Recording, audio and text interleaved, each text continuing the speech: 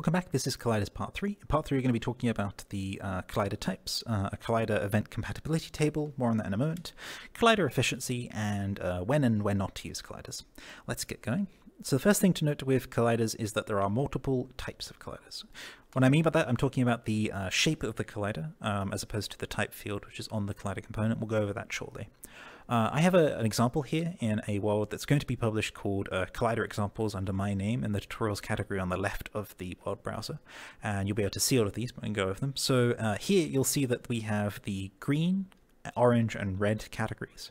The green colliders here are what's known as procedural colliders. These are created using mathematics by Neos's engine, and they often have a procedural mesh to go along with them, which is why you can see them here arranged in green. This may not all be all of the procedural colliders, because there may be more by the time you're watching this video, but they are the common ones that you'll see. Procedural colliders are good, and they are marked as green for efficient because they can be solved mathematically. I'm going to give an example of just the sphere collider. The others get more complicated, but the sphere one's kind of easy. A sphere is basically a point in space and a radius from that point. You can treat that radius as basically a distance, and so the sphere collider can detect whether you're inside it using a distance calculation. So the sphere's point where it exists is in the middle of that sphere, and its radius determines how big that sphere is. So right now I'm outside of the collider, but as my hand moves closer to the collider, it enters the collider's volume just purely by a sort of distance check here. That's how the sphere collider works. For the capsule, cylinder, cone, and box, it gets a little bit more complicated, so I won't go over those, but you can look into it. Colliders for other types, collision volumes for other types of colliders like these are well defined online because they use common algorithms. As these can be defined mathematically, they are okay, they're efficient, use them wherever you can. Wherever possible, stick to sphere colliders, those are the most efficient, which you'll see in a moment in that table over to the right there. The second type of colliders on this list are convex hull colliders. Convex hull colliders are a little odd and hard to explain as they're sort of more malleable and look weird depending on how you create them. Convex hulls come up in first of all, you'll probably see them in the convex hull brushes. I've got an example of a brush here, which I'll leave in the world when I publish it. This is found in Essential Tools Brushes, Rock Brushes. And you'll see here that I can kind of draw around and make rock shapes with this convex hull brush. A convex hull is basically just a convex object defined by a set of points that exist in space. You'll see convex hull colliders within sort of convex hull decomposition, which I'll do a separate video on, and within like world geometry, etc., where you can also do hull decomposition. Convex hull colliders are in the okay category because they're still generally okay to use, but if you can define everything by a procedural collider, go ahead and do it, it'll be slightly better. Like I said, I'll go over convex hull decomposition later. The last category is the red type, which is the avoid if you can. I'm never going to say don't. I've actually seen a rise within sort of Neo sessions where people are saying don't use that, it's bad, and I don't believe in that. Use whatever is appropriate for your scenario. You will know if there's a problem with the performance with it, or someone else will tell you, but everything is usable. Don't feel you can't use it or anything's off limits. Having said that, I do advise that you don't use mesh colliders wherever you can. As examples of mesh colliders here, I have a white blood cell here from Neos Essentials, a sofa, a torus. Now, a torus is an example of a procedural mesh, but a procedural mesh which uses a mesh collider, so do take a look.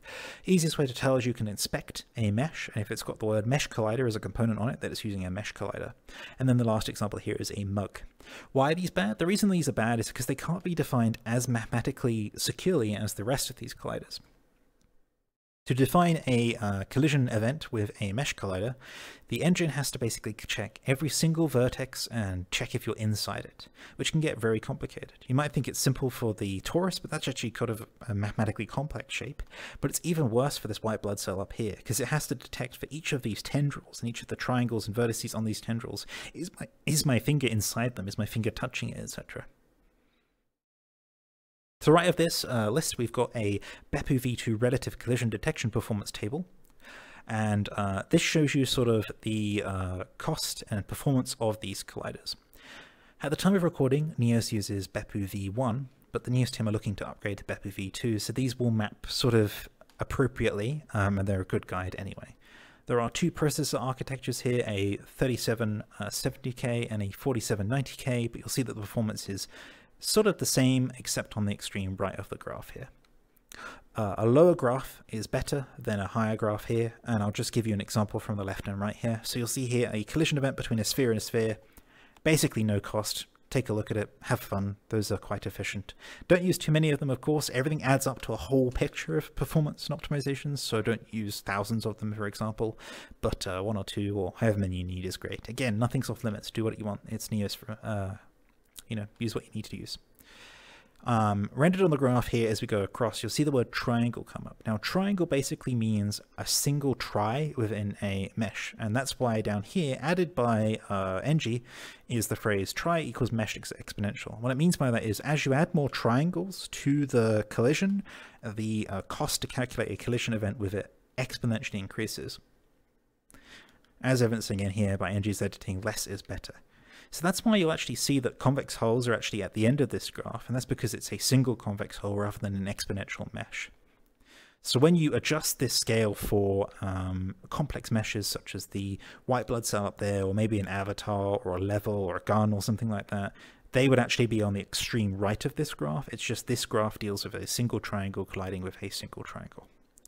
Like I said, this graph will be available in this world, but you can also find it in exits and my public folder. Look out for it. It looks exactly like this in the thumbnail within the folder. I think it's in my tutorials folder. The last thing within this example world that's theoretical is over here, which is our Collider events compatibility table. This table started out life as a horrible squiggly mess, which I was drawing with a pen. Exit here turned it into a UIX sort of display. It's not really a table, but it's a display, painstakingly adding the X's and ticks where appropriate. I'll explain what this table means and how I use the test setup to the right here to validate it. So what you'll see along the top here is the 4 types of colliders. When I was scrolling through colliders in the inspector, you would have seen static, which is the default collider type, and trigger, which we used for the part 2, which is actually over there in the distance. But there's also 2 other types, which are active and no collision. I'm going to explain what active colliders are first, because we haven't really covered them. The reason we haven't covered them is they didn't come up in the tutorial content, but they will come up in subsequent issues and more advanced use cases. Active colliders are called active because they basically actively check every single frame or update cycle if they're colliding with anything. So if you imagine a sphere sitting within the world, every single update it's going, hey, am I colliding with anything? Hey, am I colliding with anything? Which can get very, very performance heavy depending on the type of collision that you're using. Again, don't avoid using them, but only use them if you really, really need to. So now that we know what active colliders are, we can go through this table. Oh, no collision just means it doesn't collide with anything, hence why it's just a column of X's, but it's there for completeness sake. So on the top here, you can read this as the type of collider you're using, and then down the left here, you can read it as the type of collider you would like to collide with.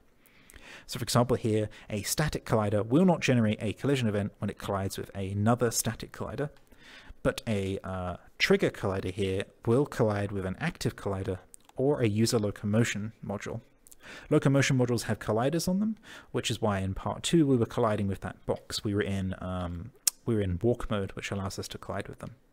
If you're in noclip, by the way, you won't collide with any colliders. That is intentional. It's because noclip means no collision effectively, so you don't collide with anything.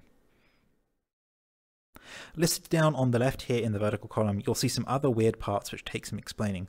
So like I just said, user locomotion is a locomotion collider that exists in the physical locomotion only. Mesh here refers to any type of mesh collider.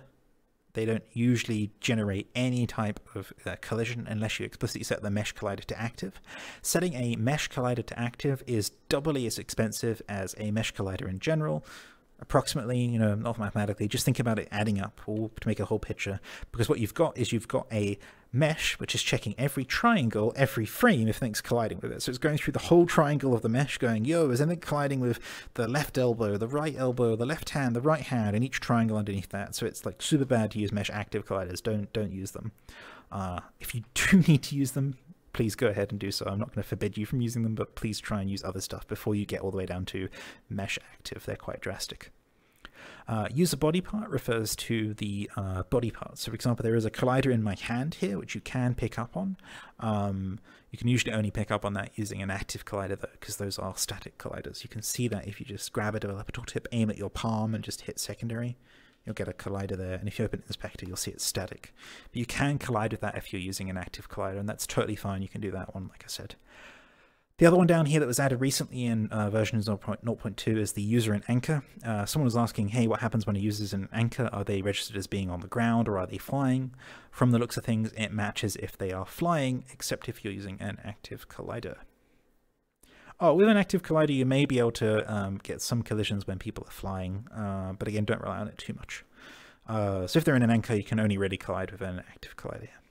To validate this table, you can use the setup to the right here. I'll explain the setup and show you a few use cases of it. We have a static box, a trigger box, and an active box here.